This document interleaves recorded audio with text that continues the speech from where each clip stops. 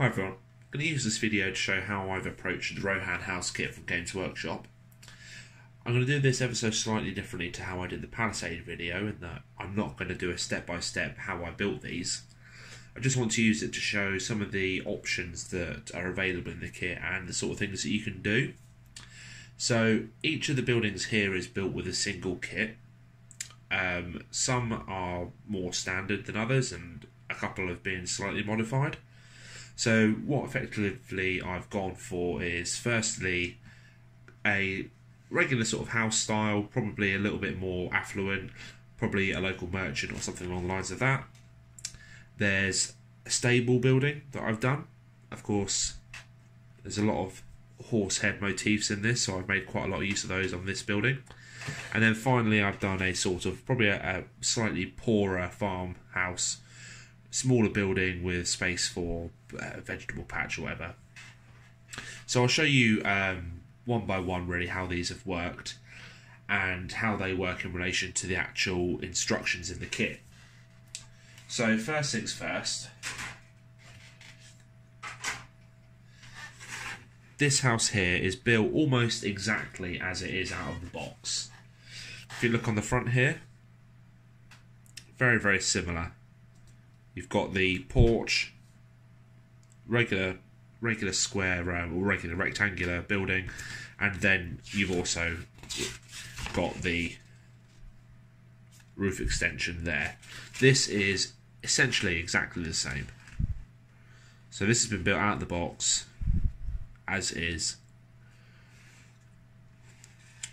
What I've done here is I've just added a bit of fence at the front, and then using some balsa wood stick that I've added an extra post here to try and make it look slightly larger. I've also, using some of the spare parts from the porch kit and half of the barrel, made what looks a bit like a water trough just to go out the front of the house. In the same way with the Palisades, these are based on Foamex, shaped with my new favourite tool, which is actually a potato peeler. So on a house like this, the instructions give you a number of options when it comes to assembling the house. The basic building blocks for each building is either a smaller piece of wall section or a larger piece of wall section. So when you look at one of these bits, this is one large section. So this is a section like this, and you get different options on what each one looks like. To get the longer sections of wall, you actually have to join two together. So as you can see, this is that one section there, and I have joined on a smaller section. You use connecting plates, call them plates, they're sticks like this. They're sort of T-shaped if you were to be able to look at them profile on, and that basically goes in the middle there. They slot together and it makes a whole section of wall. When you're making a rectangular building like this, it's pretty much one long section along here, two sections, one long section, one short section along here, and that makes a basic rectangular building. There's lots of options for different porches. This is just a regular one which attaches on into the thatch, whereas other options are sort of slightly more involved.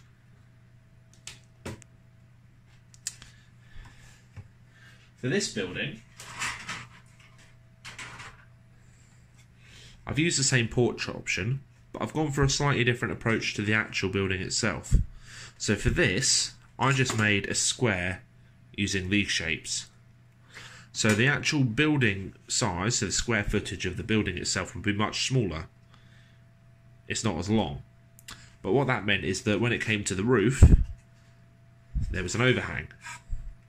This can make quite a good sort of like impression of a sort of yard area, little storage bit.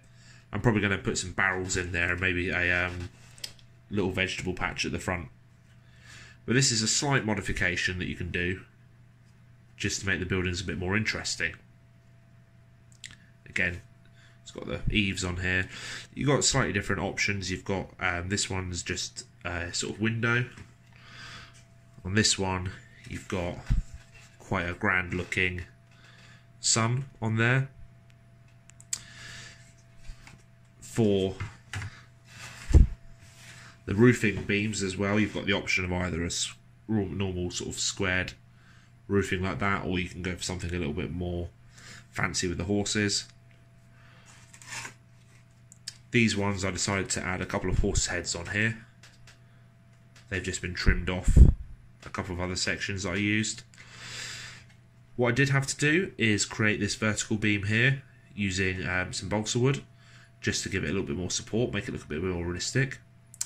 These sections here, I cut one of these in half, lengthways, and just added those in to look like additional walls. And then the fences just come in the kit as is. This final one's a little bit more effort. I wanted to do something that looked a bit like a stable, but to do that, it needed to be hollow inside. So what I've effectively got is a long section, a short section, and a long section.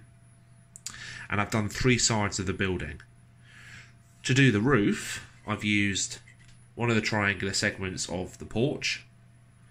And again, I've cut 2 segments of the building to make some frontage here.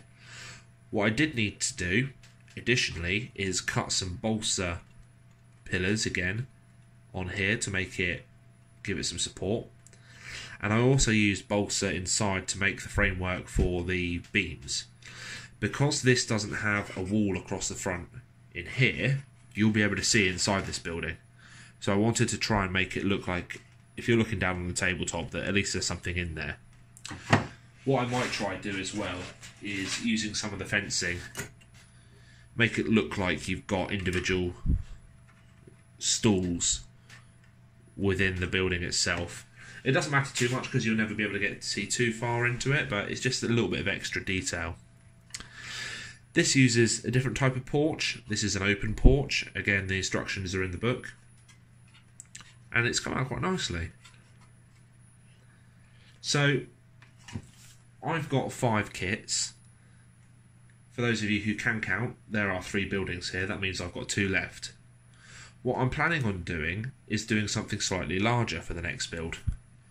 I want to do a building which is in effect double length. Now I've started assembling some of the pieces and I'll show you in a minute, but the basic idea is to go for a regular rectangle on one end and a square on the other, with the roof connected so that it leaves an archway in the middle. Should be easy enough,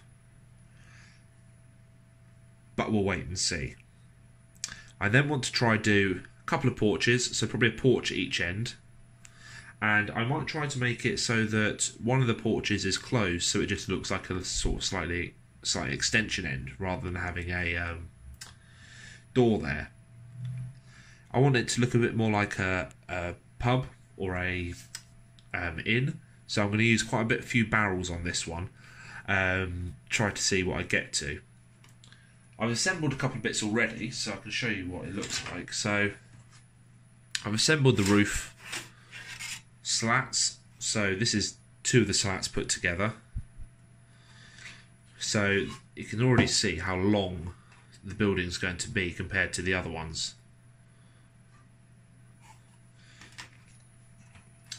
Quite looking forward to it. Should be good. What I'm going to do now is just pause very quickly and show you something else I'd worked on. So what we've got here is a signal fire I've been working on. This has been made using a very cheap flickering LED tea light that I got from Hobbycraft. I think I got a pack of 4 for £2, so 50p per tea light, which is pretty good because they do come with batteries. I've experimented around, I've broken a couple, but if that happens to you, keep the batteries because the batteries are always useful. I've built it with a this is stuffing from a company on eBay. They sell it for, I think, I can't remember if it was teddy bears or if it was for cushions. It's a little bit better than using something like cotton wool, because cotton wool, of course, does absorb water and doesn't really stay as keep its shape.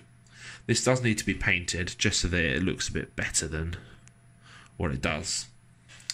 The actual thing itself, as you can see, is just a balsa wood frame, some matchsticks cut up on the top, and then painted it with some grey brown paint for the woodwork, and then where the fire is, actually I've done some grey dry brushing. These are pretty good because it's just a basic tea light. You can take this off. I've seen some people do some quite cool stuff with hot glue, and they've made it look a bit more like a flame, like a fire. I might try that, or I might just use the hot glue to stick it onto there. They're pretty good because they're just a little switch on the bottom, turns them off. But that's going to be one of the features of the village. Just something a little bit different, a little bit extra for people to look at. So at the moment, I think it's 2 weeks until the East Anglia Communities GT. It's being held the same weekend as the Warhammer World GT. So hopefully these will be finished by then, and we'll have some stuff to go on the table. I've left it a little bit late. I kind of lost the mojo for a week or two with these buildings, and kind of let them slip away from me. So I'm going to try and get some paint on them tonight, and hopefully finish them by the end of the weekend, giving me a chance to work on the bigger build for a little bit longer. So thanks for watching. I'll come back after I've started to assemble some bits on the larger build, and I'll show you my progress then. Cheers. So in this final segment, I'm going to show you what I've managed to create with 2 kits. And I've tried to go for something which looks a little bit like a tavern, something a bit larger than the one house kits that I've built so far, and something that tries to do something a little bit different in terms of the layout. So, as I mentioned, this uses 2 kits. I've also nicked some spares here and there from the other kits that I've made as I've gone along. And this one is also going to benefit from a lot of things. Like, there's lots of spare barrels that come with the kits, so I'm going to use those for this as well.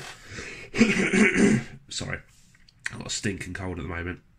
So this uses 2 kits, and in effect what I've done is I've made one regular length house and then one shortened house.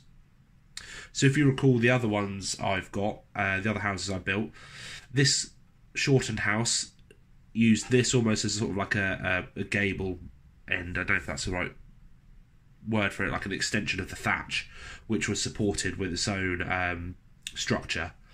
Whereas what I've done here is I've continued it across so that it all forms one roof. What I will probably do is add in a support pole in the middle, because then it looks a bit more realistic to think that these are actually supported. The roof is supported in the middle. I've used a regular porch at this end, so my thinking was that this is going to be like the drinking hall end, and then this is going to be the storage end. So I've used a regular porch, made sure that this one has the leaded windows in the majority of cases. It has got some slat windows at the end here, and then on each porch. For this, I decided that rather than adding the door, I would use one of the short sections of wall to create what looks like a little extension. It's worked quite well. It doesn't fit together perfectly, so I had to trim some bits and pieces. I also ran out of corner sections for the walls, so that was a bit of a pain as well, because you only get, I think it's 6 per kit, and I've used some of my other ones. And then I've just added these extra extension bits here. This is the storage area. That's why they've got very basic windows and a very basic door. So if you think about it, this is probably where they store all their food and their booze, and in here's where they drink it all. Both segments along here are just plain wall, so there's no other access in and out. And yeah, it's come out quite well. It's going to need some green stuff here and there, because these segments of thatch didn't attach 100% in some of the areas, So a little bit of green stuff. My hope was to get this finished for the Not GT, but unfortunately, with painting all the other bits and getting that done, I don't know if I'm going to have this final building finished. So it might be that this building comes with me part done and then comes home to be finished off while the other buildings get left behind. So it's all in all going quite well at the moment, and I need to get some more black primer so I can prime this, and then once it's primed I can start painting it. So thanks for watching. I hope this has been useful for people. Apologies for it not being as step by step as the previous videos, but it's much easier with these just to talk about the kit once it's assembled rather than trying to show you fiddly bits here and there. So thanks for watching, and hopefully you'll see this building again when I do the painting one. Thanks, bye.